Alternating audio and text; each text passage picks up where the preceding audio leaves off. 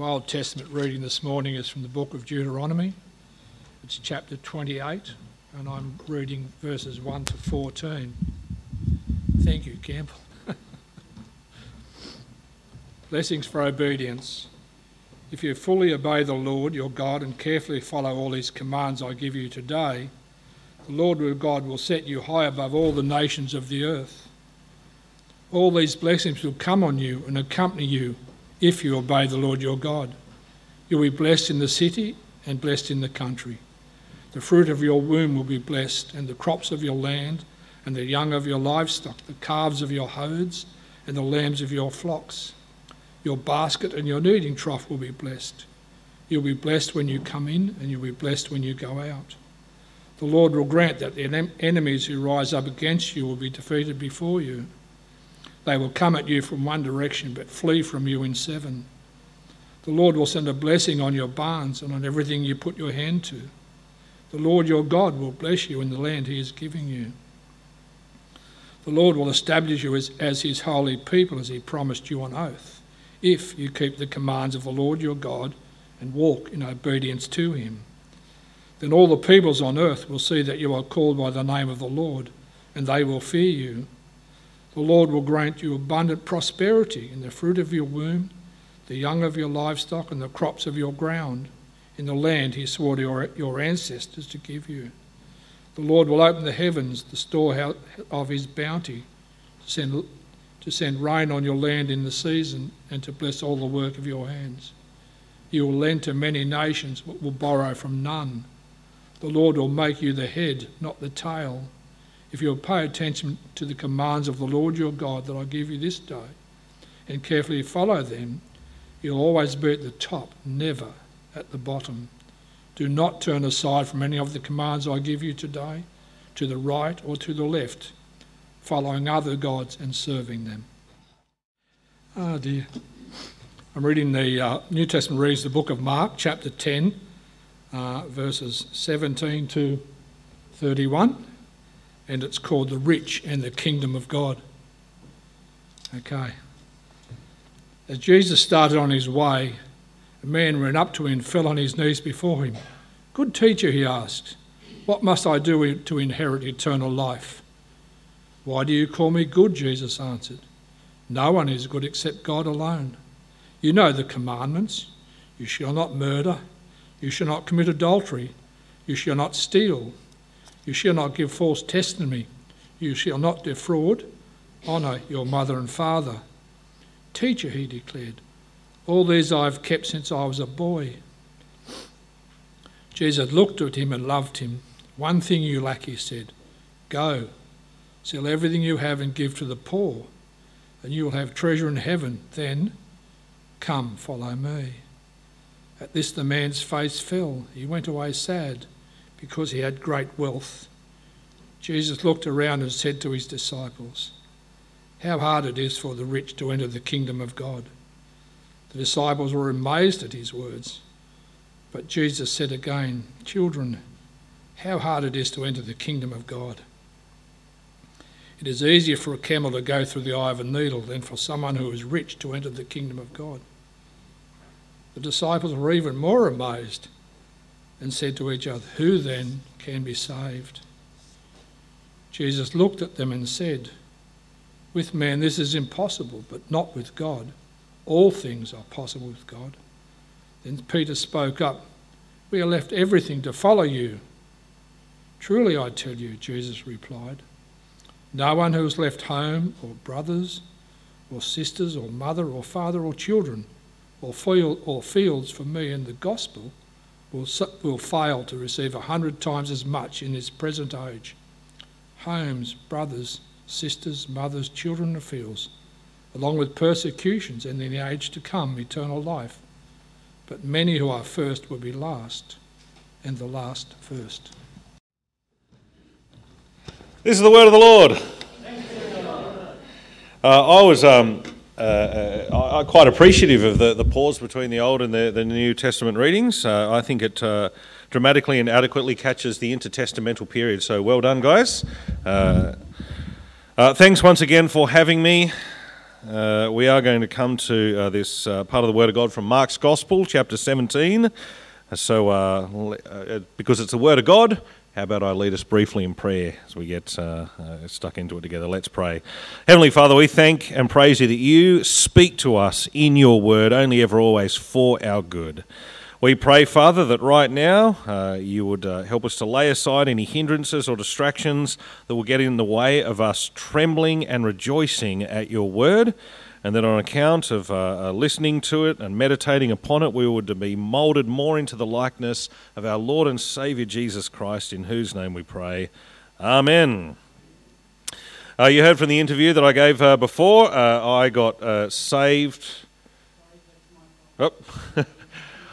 I got saved, humanly speaking, through my uncle and him presenting me with the gospel. And something fascinating about the way in which that took place was that it gave me a very, very helpful appreciation of what Jesus calls counting the cost of discipleship. I don't think we've got a problem counting the benefit of discipleship. Benefit's really important. Knowing God, living the way you're supposed to, being a member of the kingdom of heaven and entering into eternity. But counting the cost is really important. And here's how it happened. I'd had a chance meeting with my uncle. I went to see him and we got talking, and after a while he said, "Let me tell you what I believe and why." And he presented the gospel to me in a really helpful, quick sort of framework called 2 Ways to Live. Some of you may have heard of it before. And he comes to the end and says, "Ben, you need to make a choice. You can continue to live your own life, your own way, not under God. Sadly, that is the choice most people will make. And it does result in a rejection from God both now and into eternity. The alternative is to turn to God, which is what repentance means, and put yourself under the lordship of Jesus Christ, who has died to pay for your sin, who has risen to show that he is the Lord and the giver of life, and you live a new life in him and also enjoy eternity with him." And I knew that first box is where I was. I was living my own life my own way. And I knew that I wanted to change. I wanted to repent. I recounted in my head all the things he said and went, "Yep, I can't believe I'm saying this, but you're right. I want to turn and put my trust in Jesus." To which my uncle, of course, said, "No. No." Folded up the piece of paper with the Bible references, gave it to me, and he said, "Think about it. Sleep on it. Digest it." And at this point, even then, in my mind, I went through I just replayed the logic. Wait a minute. Yes, there is a God, okay, made everything, made us. Yes, all of us have rebelled against him. We said, "No thanks, God. Take you or leave you. We leave you. I live my own life my way." God is holy, what's he going to do? Well, the punishment's death, yes. But God's so loving, he sent Jesus to die for the sins of the world. Yeah, he rose Jesus up and appointed him as ruler and judge, yes. And no. What? Anyway, a couple of weeks later, I'd become a follower of Jesus. And I went to him and I said, "Hey, I don't understand. Why is it that I was there saying, I'm ready to turn to Christ, to submit my life to him, and you said, no, take it and think about it?" And he said, "Oh, that's easy." He goes, "One, you don't want to have someone just make a rash decision on the spur of the moment, especially with something so big as this, when Jesus says you've got to count the cost, because following Jesus, at one level there's zero cost and everything cost. The zero cost is Jesus has done absolutely everything to make me righteous in the sight of God and to save me. The 100 cost is you give up your life, deny yourself, take up your cross and follow him." And he knew that would be a hard call. Jesus knows it's a hard call. And my uncle also said, "Look, God's sovereign. If you were going to be saved, you would get saved no matter what."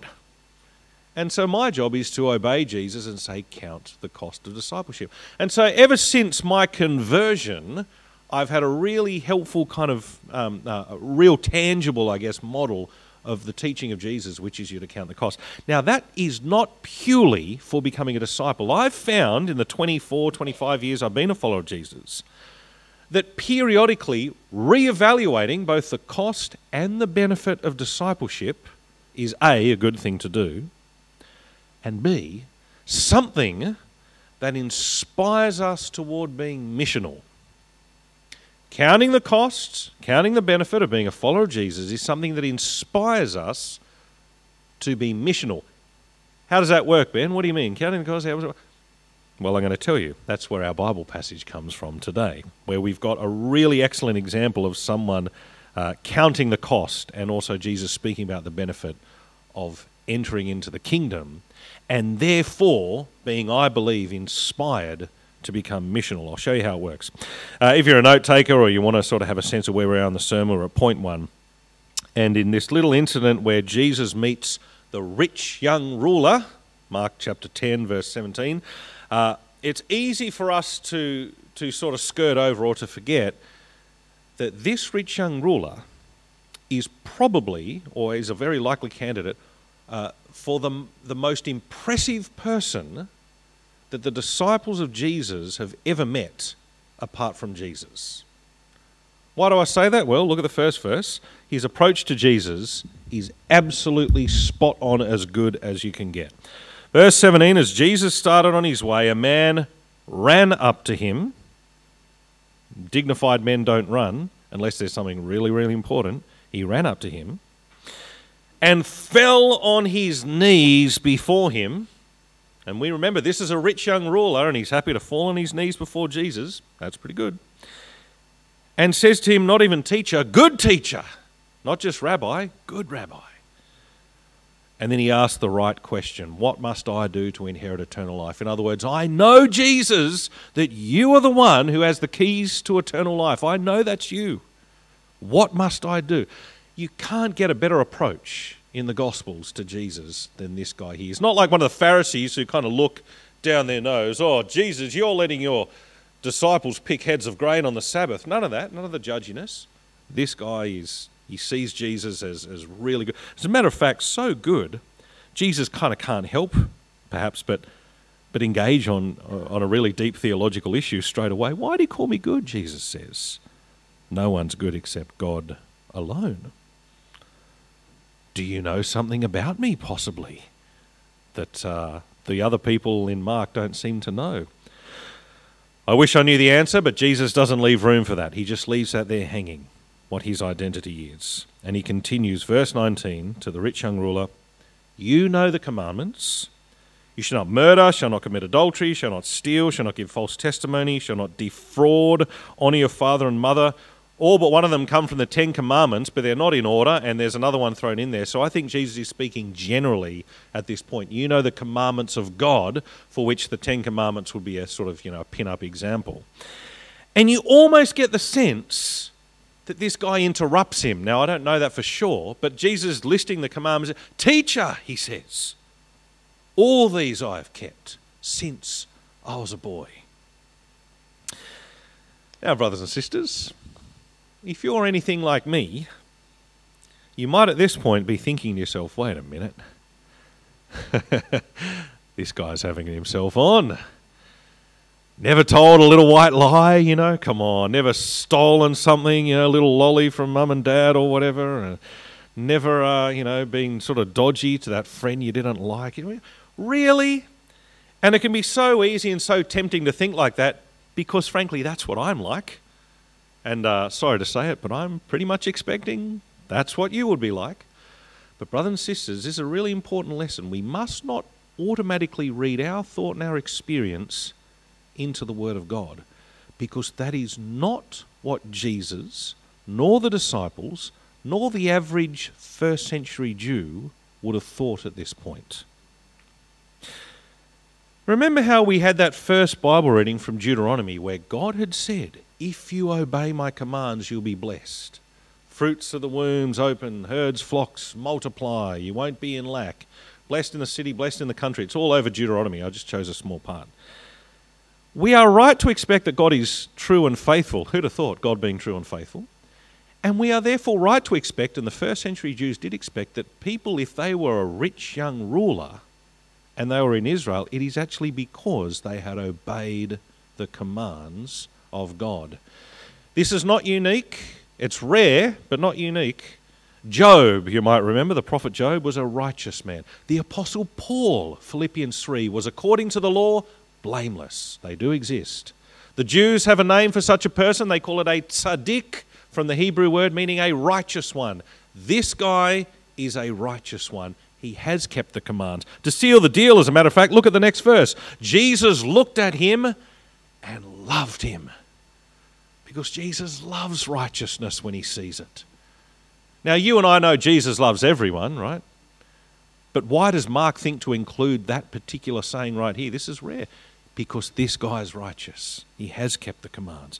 And frankly, if anyone should be guaranteed entry into the kingdom of heaven, it must be this extremely impressive guy. If anyone should receive eternal life, which he's looking for, good teacher, what must I do to inherit? It should be this guy.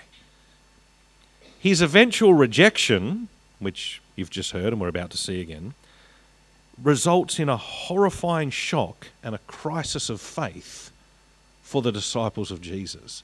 They can't get their heads around that this guy doesn't get in. Speaking of that rejection, let's look at it together. We're at point 2. Jesus continues and he says to the man, and I wonder if you've noticed this before, one thing you still lack. Jesus could never say that to me. He'd look at me and go, Ben, 1,000,000 things you still lack, right? But with this guy, it's just one. One thing you still lack. Go, sell everything you have, give to the poor, and you will have treasure in heaven. Then come, follow me. The legal righteousness wasn't a problem for this guy. He doesn't say one command you haven't obeyed or followed. No. One thing you lack. Sell what you've got. In other words, the blessings that are rightly yours, because under the old covenant you've obeyed the law and you've had those blessings still pertain to this and only this world, right? The fruits of your womb, the herds and the flocks multiplying. Leave that behind. Show that you don't actually care about blessing in this life anywhere as much as you do in the age to come. Give it to the poor. You're used to giving things to the poor because you obey the law, yeah? Then come follow me. And it's of course at this point that verse 22, I love the expression, horrible as it is, at this the man's face fell. He went away sad because he had great wealth, because there was so much stuff anchoring him to this world. Now, of course, brothers and sisters, don't mishear me. You and I know that there's no such thing as an ultimately righteous person other than Jesus. It is true that we're talking about legalistic righteousness as opposed to absolute righteousness. Of course he's a sinner like everyone else. But you must remember that's sort of not the focus of the text. The focus of the text is that this righteous guy has had the maximum blessing available under the old covenant. But he needs to sit loose to the things of this world and know that Jesus has a kingdom that is not of this world. He needs to show that by getting rid of that and coming to follow him. And it's that point he can't do it. He's had so much success, so much blessing. He's a rich, young ruler. And that horrifies people like you wouldn't believe. Verse 23, Jesus looked around and said to his disciples, how hard it is for the rich. And you've got to remember in this context, they hear that as how hard it is for really righteous people, how hard it is for those righteous people, the tzaddiks, how hard it is for them to enter the kingdom of God.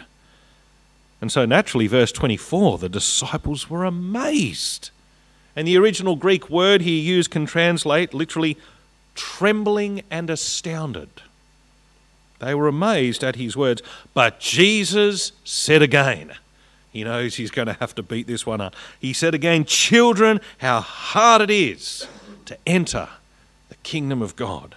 It's easier for a camel to go through the eye of a needle, i.e. impossible, than for someone who is rich, read a really righteous, blessed person, to enter the kingdom of God.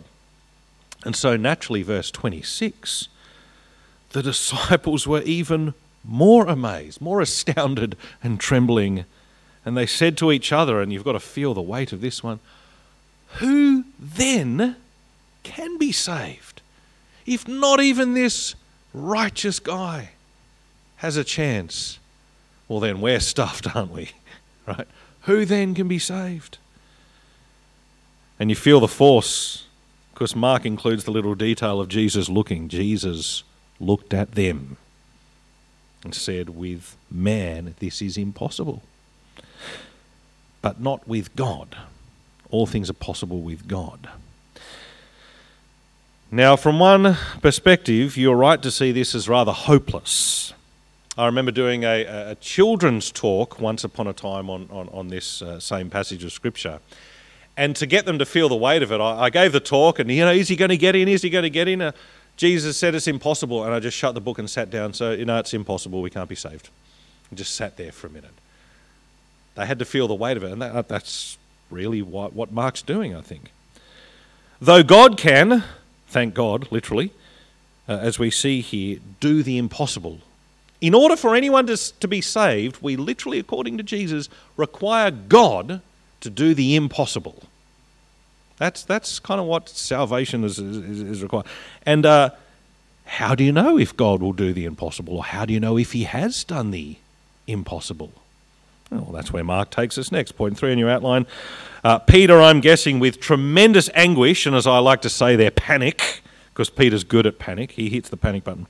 And possibly even with a sense of defeat or hopelessness, summarises now the terrible predicament that the disciples find themselves in. Here he says, verse 28, we have left everything to follow you. You can hear the pain in it. Well, if this guy can't be saved, Jesus, we're stuffed and we've left everything to follow you. We're hopeless. What's going on? This is his crisis of faith. But of course, Jesus, you've got to remember, and this is one of the many reasons to love Jesus, is the ever-caring and compassionate Lord, then gives the most comforting validation. And it's a validation I hope that you take to heart, brothers and sisters, and enjoy very deeply for yourselves this morning, which is that is precisely what it does mean to have God done the impossible. It's when you've left things to follow Jesus. That's actually what makes it possible under God. So, verse 29, truly, I tell you, says Jesus, no one who has left homes or brothers or sisters or mother or father or children or fields for me in the gospel will fail to receive 100 times as much in this present age. Note the temporal blessing, yes. Homes, brothers, sisters, mothers, children and fields. Note, along with persecutions, because this age isn't what it's about, along with persecutions. And in the age to come, eternal life. But it's going to be unexpected. You're not going to get this. Many who are first will be last. Many last will be first. The wondrous blessing that being a follower of Jesus amounts to in the here and now is something that I'm literally standing here and looking at. I don't know if you appreciate this every Sunday, but I'm absolutely convinced, and I think God would agree, that what's happening right here is basically the most important meeting that happens in this suburb, this city, this town on a weekly basis. People gather to hear the word of God and they gather as a family. When our oldest child, Eli, was born, we had 2 months of having our fridge stocked with food because every day or every second day people from our church family just came round and dropped off food. My dad saw it. He couldn't believe his eyes. This is wonderful. Is this a thing? Yeah, it's like this is church. I've got so many brothers, sisters, mums and dads. I have a lot of mums now, more than one, many, because of the extraordinary blessing that being a part of God's church family is. And this is just in the here and now. And guys, it can be easy to underappreciate that.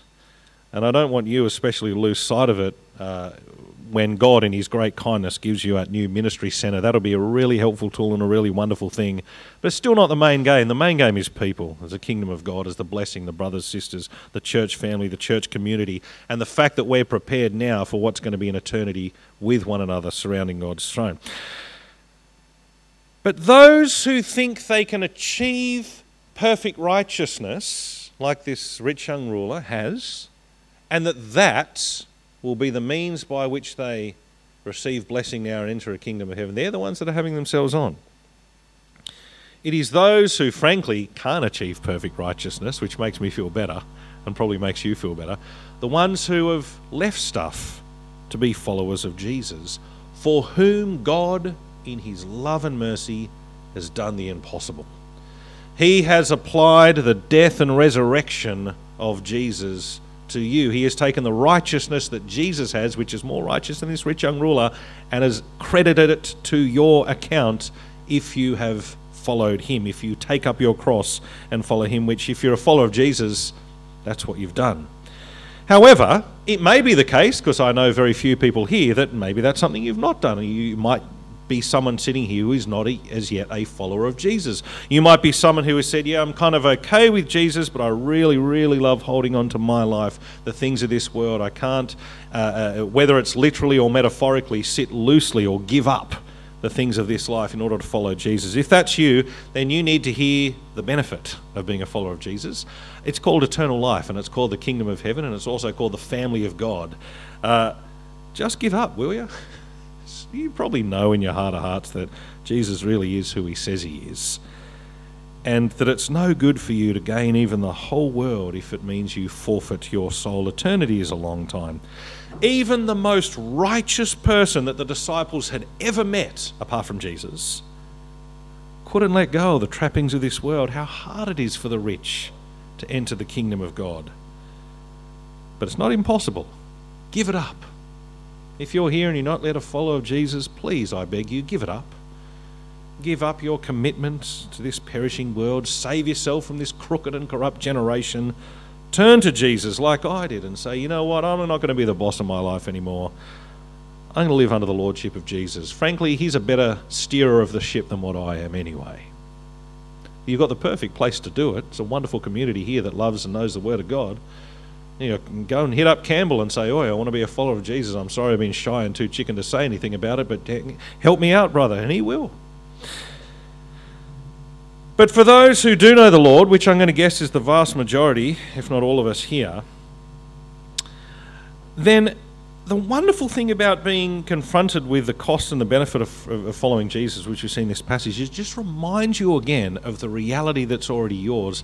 You have given everything up. I know you don't feel like it sometimes, and you can easily feel guilty. Oh no, I'm sticking to it. You have. If you know Jesus Christ as your Lord and Saviour, guess what? You've denied yourself, taken up your cross, and followed him. Sometimes our brain just takes a while to catch up with the reality. Followers of Jesus are freed up, therefore, to be missional.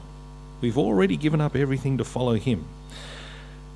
Now, let me tell you how this can work out by way of implication in practice. In a small way and a big way. I have only ever been here once before, and that was a couple of years back.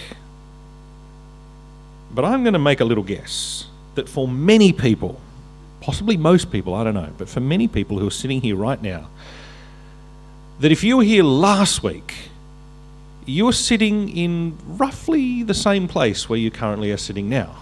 And the week before that, you were probably sitting in roughly the same place where you're sitting now. There's some degrees of variation, but typically we are creatures of habit, and there's nothing wrong with that, right? God's a God who likes order, Genesis 1, it's cool. But sometimes it can be really helpful to just put your brain where your spiritual reality already is by challenging yourself and saying, you know what I'm going to do next Sunday? I'm going to force myself to sit somewhere different. That is so tiny and so easy, but it can be just a little reminder, you know what, my comfort, I gave that up long ago because I'm a follower of Jesus. I don't need that comfort. The fact that the heater is warmer here, yeah, okay, very good, but I gave that up because I'm a follower of Jesus. I've got eternity and I've got brothers and sisters. I don't need that. See, it's just a tiny little thing just to impress upon yourself the spiritual reality that you're freed up to be missional because you're already a follower of Jesus. That's a small one. Here's a bigger one. I got no idea of the external ministries that take place within your church community. I suspect they're good and wonderful. I see that you guys are having a Who's Coming to Lunch thing, youth and kids stuff going on out there. I wouldn't be surprised. You're at a school, maybe you guys do scripture. I don't know. You can tell me afterwards at morning tea. But I'll use the example of scripture because we're in a school building. Imagine that your 9 to 5 job, that 5 or 6 days a week you're working, you said, I don't need all that time at work because I can live with 4 or 5 days and I can be freed up one of those days to go teach kids scripture. I'm going to lose a bit of my money. I'm going to lose a bit of my kudos. Some people at the office are going to say, what's wrong with you, you moron? Doesn't matter. I've given that up already. You don't have to think, oh, will I make this sacrifice? You've already made it. You've already taken up your cross to follow him. You just need to slowly catch up with the spirituality. It's so liberating and freeing once you get it. I heard a wonderful story once of a fellow who's a World War II veteran, now with the Lord, who in one particular battle did something rather heroic, which was to sort of jump a barracks or a trench or whatever it is, go 50 metres in order to deliver some ammunition to a bunch of other people. But he did it in a context where there was a lot of fire and artillery shelling. And someone said to him, how did you have the bravery to put yourself in that situation and do that? And his response was, well, once I'd accepted that I was pretty much dead already, it wasn't that hard. And I kind of get that. Once you've accepted that you've already taken up your cross to follow Jesus, you've actually got nothing to lose anyway. And so it just freed him up to do what was required to be done. Brothers and sisters, I'm going to conclude in prayer, and I'm going to pray that you and I will periodically keep counting the cost and the benefit of following Jesus, and be reminded that the spiritual reality, which is the truth, means we are in fact freed up to be more missional because we are those who have given up everything. Let me conclude in prayer. Heavenly Father, we thank and praise you for your Son, our Saviour, the Lord Jesus Christ, who has made the impossible possible by dying for our sin, rising for our justification, bestowing upon us his righteousness. Father, we thank you that as followers of the Lord Jesus Christ, we have denied ourselves, taken up our cross, and are following him. We recognise that sometimes our heads, hearts and hands don't catch up with that spiritual reality, but Father, we rejoice in the freedom we have to give up things, to think about being missional. We pray that we would make the most of that freedom, whether it be in small ways, like sitting in a different seat, or big ways, like altering our life choices and priorities and decisions to see gospel ministry go forward. We pray you bless us in these endeavours. In Jesus' name we pray. Amen.